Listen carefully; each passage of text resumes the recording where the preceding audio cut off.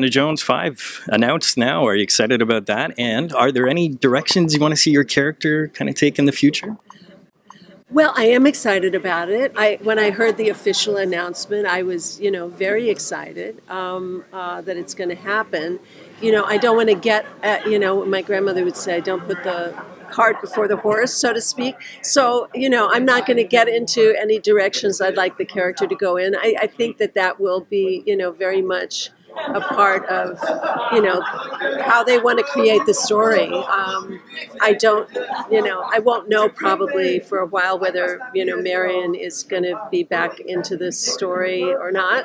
So, we'll see. We'll see. They're married now. They have a child.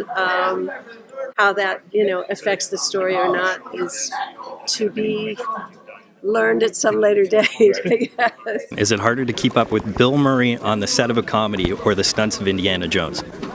Gosh, that's a hard question.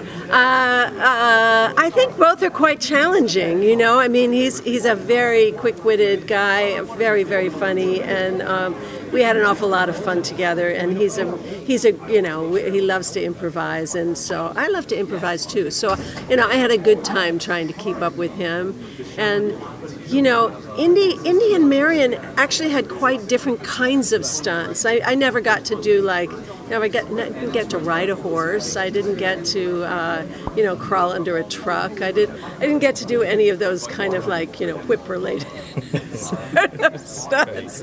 But I did things like getting thrown into a bed of snakes, stuff like that. Right. But that would have been fun, to try to keep up with him on those stunts. I've been interested to see if I could have done it. Yeah.